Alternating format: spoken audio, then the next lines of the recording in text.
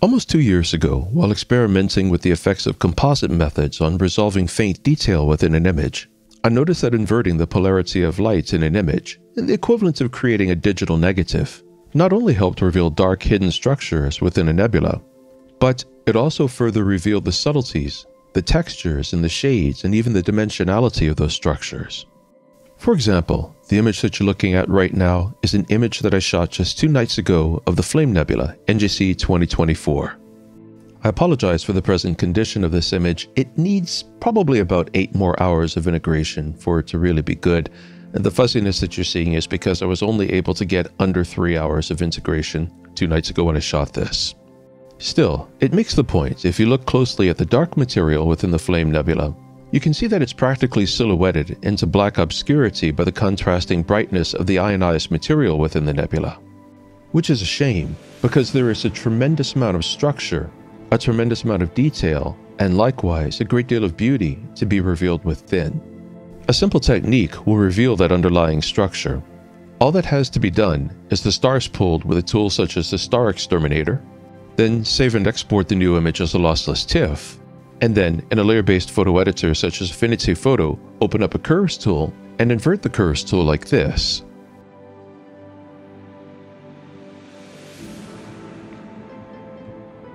In this simple way, a digital negative has been created in which all the light polarities are reversed. But notice something else has happened. Not only is the dark material better showing up as white, we get a much clearer impression of its form and structure throughout the much more eye-catching, brighter ionized material.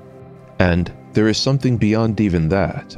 Inverting the light polarity in this way also shows us the subtle shades, hues, densities, and transparencies of the dark material better.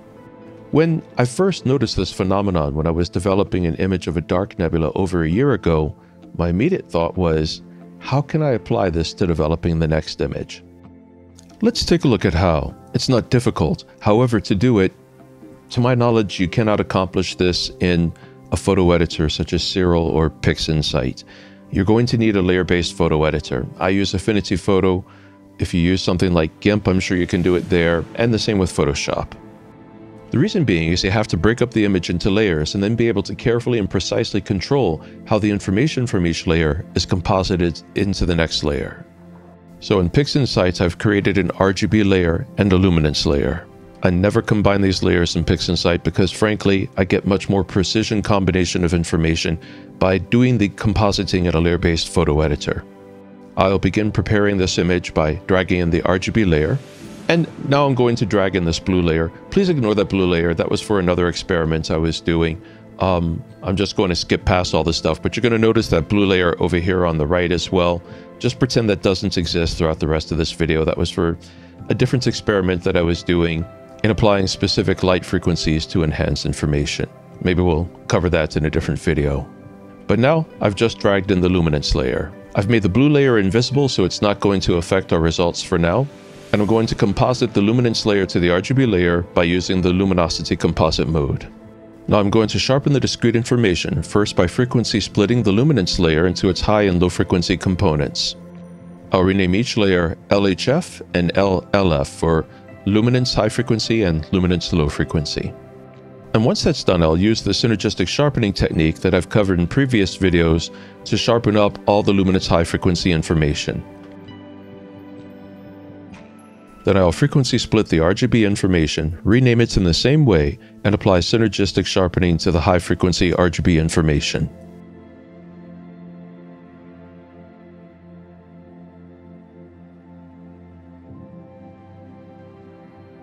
Once the high frequency information from both the luminance and RGB layers is improved, I'll open the Levels tool in the luminance and RGB layers and use it to discretely brighten the R, G, and B channels, the master channel which brightens all of them together, and also use the Levels tool to discretely increase the black point just slightly and tighten the gamma, which will constrict the appearance of stray light, which helps to improve the contrast and the appearance of the structures within the image.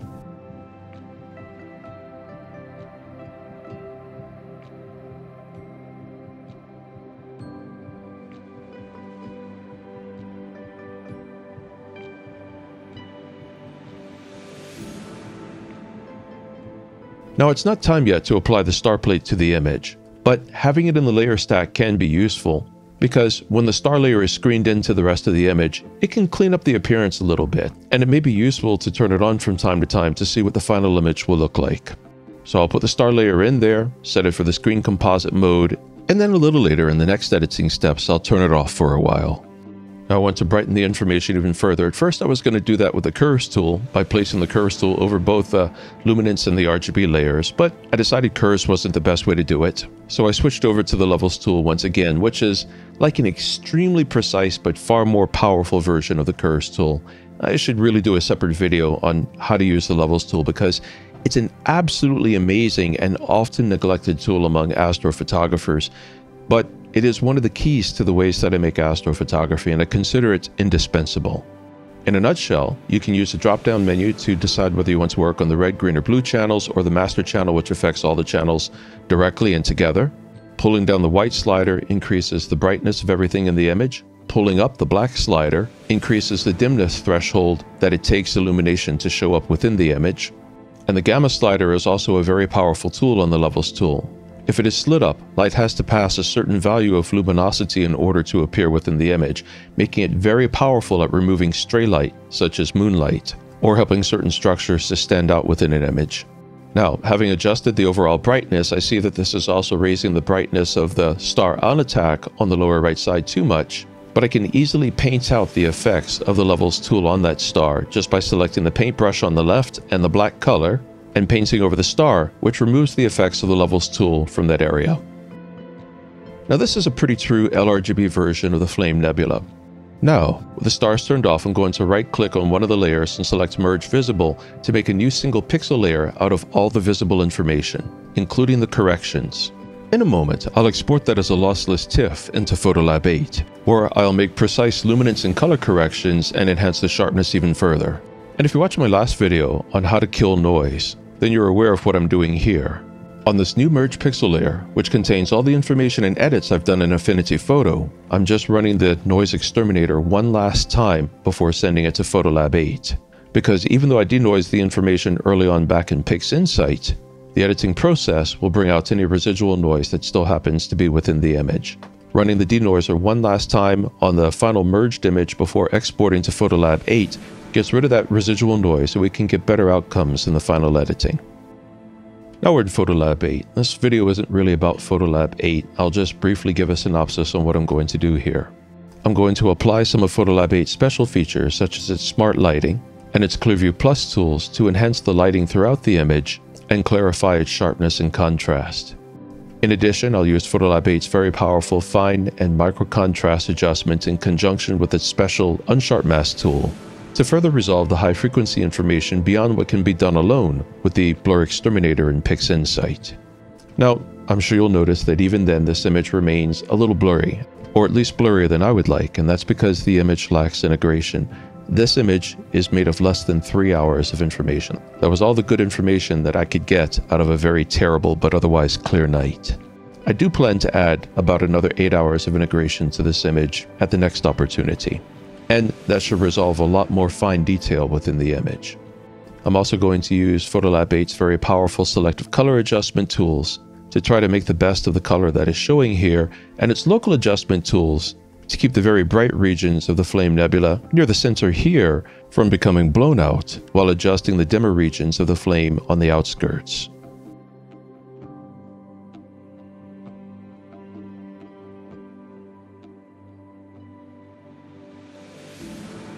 The ability of Photolab 8 to select specific regions of an image based on color, brightness, darkness, or spatial region makes this photo editor extremely powerful. Right now I am selecting only the brightest regions of the image, and then I'm going to drag down the highlight slider bar just to make them a little dimmer because they got somewhat blown out while raising the brightness of dimmer regions of the image. And that keeps those specific areas from being blown out in the course of editing. When done, the Photolab 8 edits are exported as another lossless TIFF subtagged _DXO to distinguish them from the edits done just in Affinity Photo. Back in Affinity Photo, the new adjusted layer is dragged back in. It has much better sharpness, much better color, and much better clarity. Now I'm going to use the curves tool to make a digital negative of this layer. The first inversion was just a test layer to see how good it might look, which is why that layer was called Invert 1. Now we're going to make the final inversion. I'll just drag the curves tool that I used to make the first inversion over the new image layer. Then I'll make the curves tool visible. Look how much better that looks. Now I'm going to merge visible to create a new inverted pixel layer.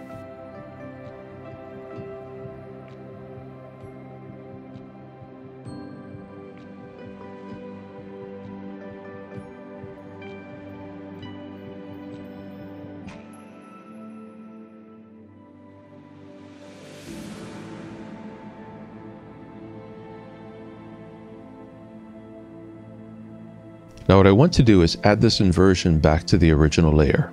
And my goal is to restore the beautiful color of the illuminated ionized parts of the flame nebula, while also incorporating the detail captured within the illuminated dark material that was revealed by the luminance polarity inversion.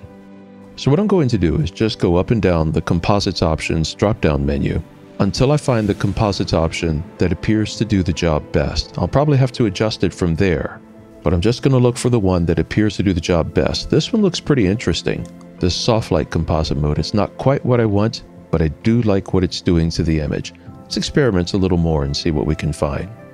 Affinity Photo offers a lot of composite modes, and both the hue and the saturation composite modes look very promising.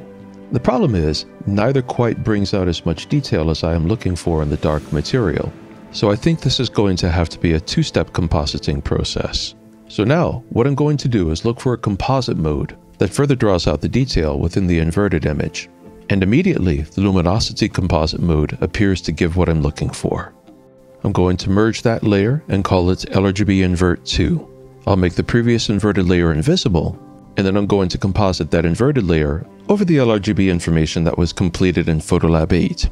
Wow, the color burn composite mode gives some amazing and beautiful results, which color burn does, but it's not very useful. But applying the soft light composite mode to the Invert 2 layer does give what we're looking for. Look at that. We have much more illuminated dark material, brighter ionized material, though it's not overwhelming or blown out. And not only the yellows and oranges, but the weaker blues within the image are also enhanced. The soft light composite mode does that. It tends to improve both the color and the brightness of information within an image. It can draw down really hard on blacks, but since the inverted layer is a digital negative, there's not a lot of black there for it to pull down on. So rather, it incorporates the black to the whites in the layer that it was applied to, allowing the dark material to create definition and show up as shaded, but not turn so dark as to just turn into an almost black and dimensionless silhouette within the flame nebula. And this method allows us to illuminate the structure within the flame nebula while staying absolutely true to the actual structure in the flame nebula. All of this information is what's really there. None of it's generated. We just altered it enough to be more visible to the human eye, transforming the appearance of the LRGB information from this to this.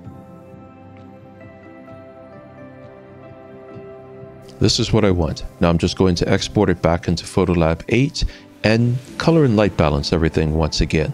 The goal here is mainly going to be to enhance the contrast a little bit to help the detail show up and distinguish the structures within the flame nebulosity a bit better. Right now, the detail is obviously weak. That's why the image appears to have that overall white overcast, almost as if it were being observed through a fog. And the trick is going to be to increase the contrast to enhance the detail in the image, while avoiding the loss of the subtle shades of dark information by having them once again lost in blackness. Because contrast just increases the difference between bright areas and dark areas.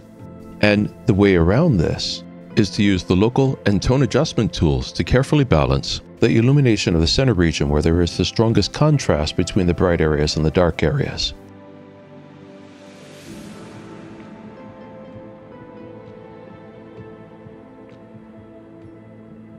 Then use Photolab 8's very powerful curves tool to gently enhance the difference between the dynamic range of the outer dimmer areas versus the inner areas. And I'll do that mostly on the luminosity channel so as not to affect the image's beautiful color. And then with the contrast and luminosity well balanced, I'll once again export this image back into Affinity Photo where the stars can be added back to the image. In Affinity Photo, I'll just drag in the new fully adjusted and edited Flame Nebula image beneath the star plate layers, and the stars will appear over the image. And now it's finished, giving us this final image. Now YouTube may not portray the subtle variations in color and shades within this image very well because YouTube is terrible for black crushing and overcompressing images. If you want to see a more accurate portrayal of the image, just look at the link below in the description and follow it to the Sky Story Astrobin where you can see the full res version there. But the thing to take note of within this image is that we have a much better view or perspective of the dark material within the Flame Nebula. The dark material is no longer merely silhouetted into obscurity. We can see that it has texture, thickness, depth, and dimension. And as I get an opportunity to add even more integration to this image, it will become further resolved, and the primary Flame Nebula in the center and the surrounding material will become much sharper. I would imagine you might be wondering, but how do you know which composite modes to use? And I can only say that's years of practice. Now there are some good videos and articles that can help you understand Affinity Photo's many composite modes. In Affinity Photo they're known as blend modes, but they tend to be very technical in their language and speak in ways that are difficult to follow, even myself, even though I've used Affinity Photo ever since there was an Affinity Photo. So in plain English, there are the multiply modes, which intensify colors but always result in a darker image. There are the screen modes, which add light to light and result in a lighter, often paler image. There are the overlay modes that intensify color and brightness but also increase contrast. There are the divide modes, which effectively extract or transform information. And there are the component modes, which affect hue, saturation, and luminosity. For astrophotographers, the luminosity composite mode is very important because it's the best way to composite luminance information to RGB information. Now I play several musical instruments, and I find that learning the use of composite modes is a lot like playing a musical instrument, by which I mean you can study music theory and study and study and study, but until you pick up your fiddle and start practicing, you're not going to learn how to play it. It's as simple as that. And coming to understand and really be able to use the composite modes is a matter of practice and practice and more practice. Experiment with them, recombine them in different ways, add different tools and observe the effects, and take note of what they do.